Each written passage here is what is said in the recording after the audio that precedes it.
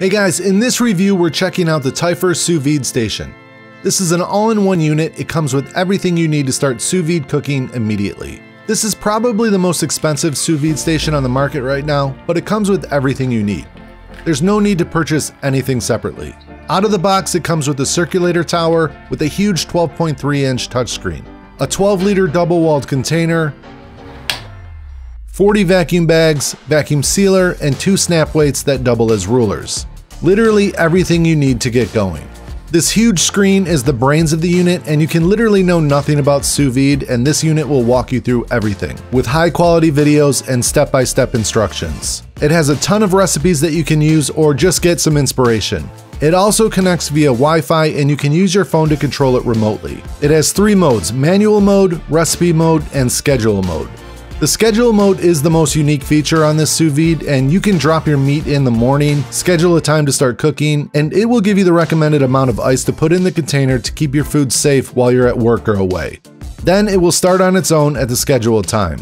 For my very first cook, I'm doing a couple 1.5-inch thick ribeyes that I picked up from Costco. I seasoned these with SBG from Fire and Smoke. This vacuum sealer is rechargeable and charges wirelessly and magnetically via the circulation tower. It did a great job with these proprietary Typhur bags. I filled the tank up with hot tap water and set these ribeyes to cook for 2 hours at 130 degrees Fahrenheit. The beautiful thing about sous vide is that you can't overcook your meat. These steaks will never go over 130 degrees no matter how long you cook them. Now, the texture will change depending on the length of the cook, but they will never go over your desired doneness. I think 1.5 to 2 hours is the sweet spot for ribeyes, and you wouldn't want to go past 4 hours before the texture becomes undesirable. At the end of 2 hours, I pulled these out, dried them off, and now I'm going to sear them on a ripping hot griddle. 539, 540, a little over 500. I put some avocado oil down for its high smoke point.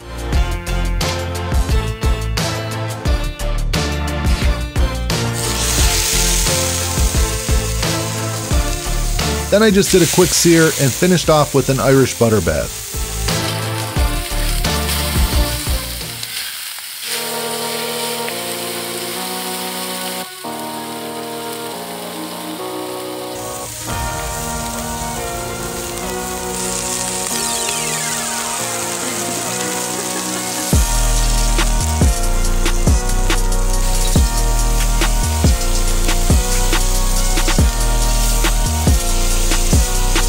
I mean, honestly, this is one of the easiest ways to nail a perfect steak. Whether rare, medium rare, it's hard to screw this up. These steaks were a perfect medium rare.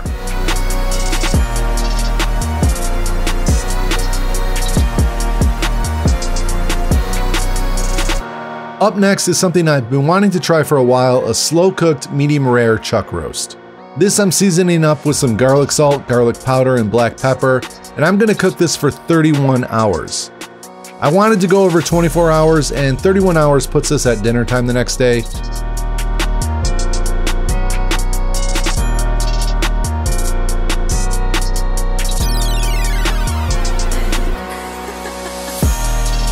The next day when it was finished, I fired up my Weber to get a nice charcoal sear. While that's lighting, I drained all these juices and made a quick and easy pan gravy.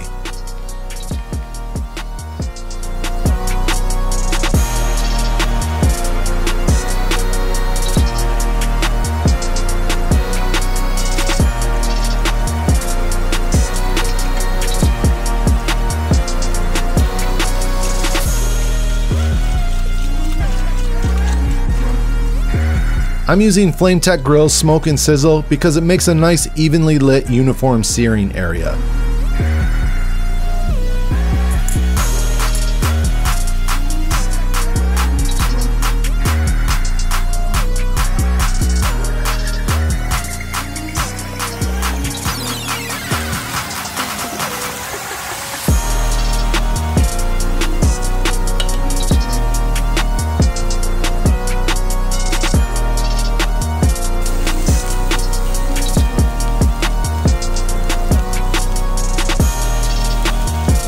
And now for the reveal.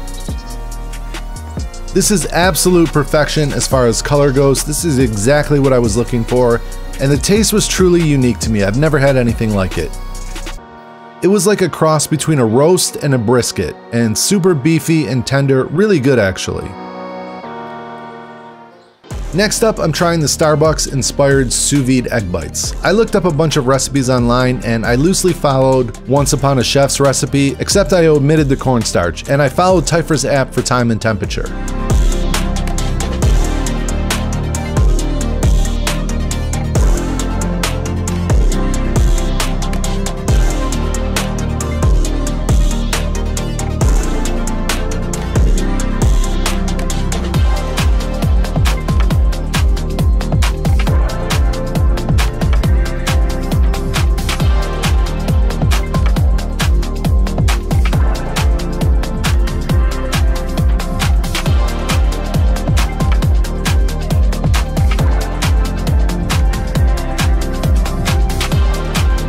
This recipe is based off the bacon and Gruyere egg bites, and let me tell you, these were shockingly good.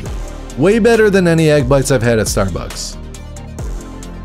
One thing I forgot to do was oil the cups, but they popped out just fine. They didn't keep well in the fridge, they kinda got mushy and hard to get out, and I wonder if the cornstarch would help that. But these were amazing, I would definitely give them a try.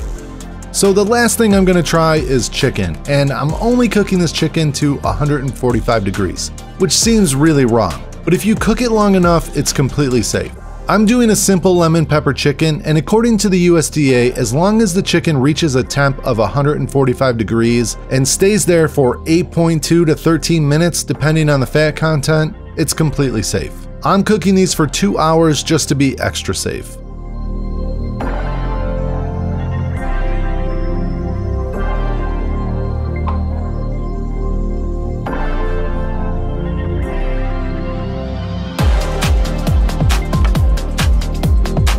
This chicken was great, super juicy, and I used it for chicken salad. So all in all, my experience with the Typhur Sous Vide Station was very positive. I think this is a great cooking appliance to achieve absolute perfect cooking results. The only con is the price. It's super expensive, but it comes with everything you need and more. This touchscreen is sick, and if you need a machine that's going to think for you, this is it. That's it for this review. We hope you enjoyed it. God bless, and we'll catch you on the next one.